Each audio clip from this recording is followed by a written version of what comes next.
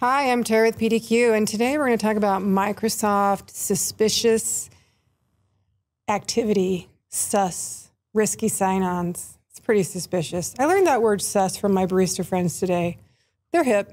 Okay, so let's dive into it. This is in preview, and we first need to set it up in Azure. So here's the gist. If your users notice that someone signed in that isn't them, Microsoft's now letting them notify the IT department that wasn't me. Hey, I'm going to report this. So I'm going to walk you through how to set it up in Azure and then talk you through what the user sees on their end in Authenticator. Okay, so first things first, let's go to our good buddy, Azure.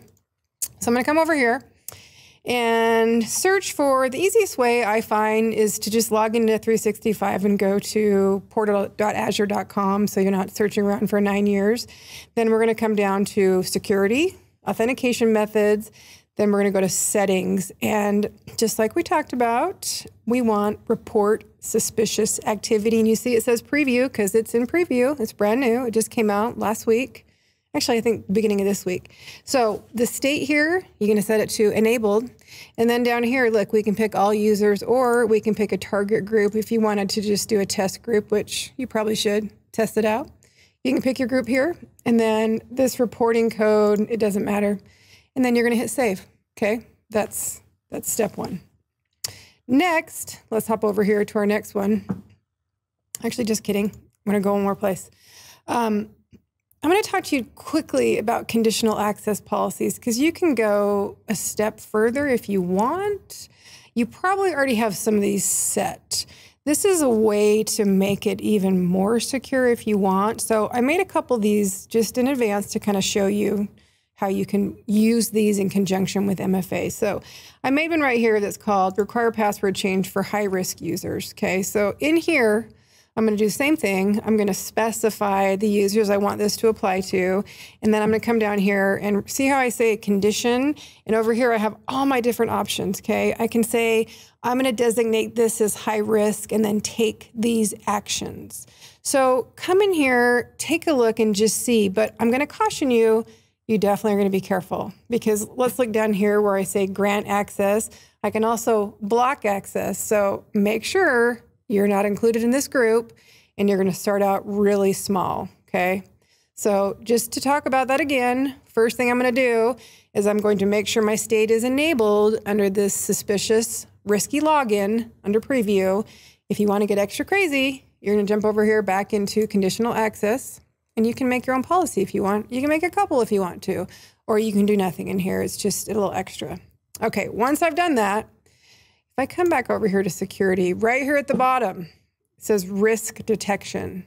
This is where your risky sign-ons are going to show up, and it's going to show you a whole bunch of information. And this is where you'll see when the users report to you their risky logins, okay? And then you can do various things here. But I want to show you what the user sees. So I went ahead and pretended to be a user. So let's start at the very top. So again, this is key. It only works with the phone and Authenticator app. So if you use Duo for your MFA, it's not going to work for you. Has to be Authenticator. So I have Authenticator for Jim Hopper, my pretend user. This is what he sees, okay? If I hit Review Recent Activity, this is what's going to pop up for me. It's going to show all of my sign-in attempts.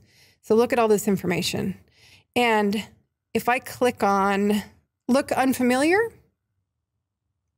I can say, that wasn't me, and it pops up. If you know this activity wasn't you, continue to change your password or secure your account. If I hit next, look at all these options I have.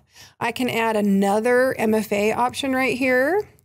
I can also change my default sign-in option. So if I suspect someone has my credentials, I can make changes right here. Scroll down, so I can change information right here. I can change more information right here. And lastly, I can also sign out of everywhere that I'm signed into. So I actually really love this. And what I found out is I did a little test. If I'm logged in to a web 365 instance anywhere, and I trigger this and I sign out of everywhere, and I go to sign into a different, like if I signed into Outlook, it won't let me. It prompts me for the password. So I really love this. So if I turn this on in my environment, I'm going to want to follow up with a user training so I can train my users and say, look, this is what you're going to see. And let me walk you through the steps so you know exactly how to handle this should you see a login that doesn't look familiar. So to me, these go hand in hand. You got to educate your users. Okay, that's it. It's pretty easy, but I think this could be a really valuable tool in spotting those risky sign-ins. Thanks for watching. And hey, don't forget to like and subscribe and leave me some comments. We want to hear your thoughts. We want to hear everything. Please, comments, give them. Thanks for watching. I'm Terry with PDQ.